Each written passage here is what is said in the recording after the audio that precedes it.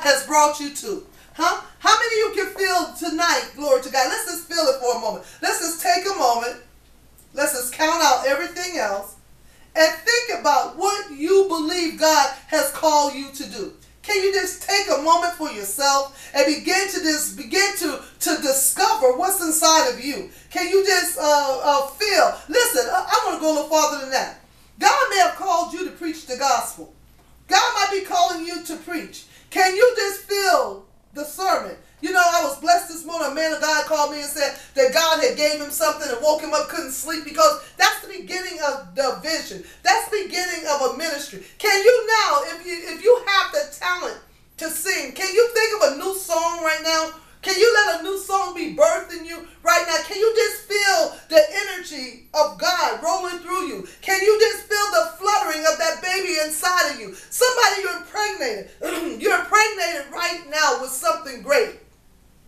You're impregnated with something that somebody else might have did before. But guess what? They never did it like the way God is going to give it to you to be done. Can you just feel it on the inside of you? You know, as I sit here in the studio, you know, this was one point, was really just a dream.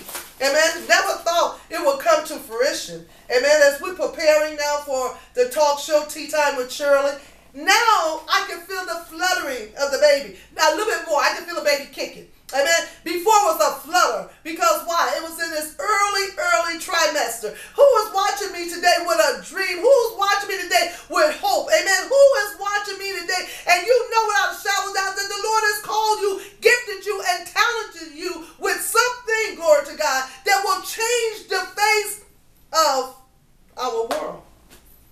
Or the face of somebody else's world.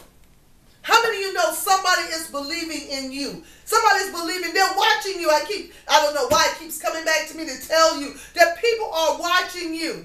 And they don't have the strength to go forth to believe in what has been put inside of them. But when they see you, you give them hope. You make them know that I can do this. I can do this. I don't have to just dream, but it can come to reality.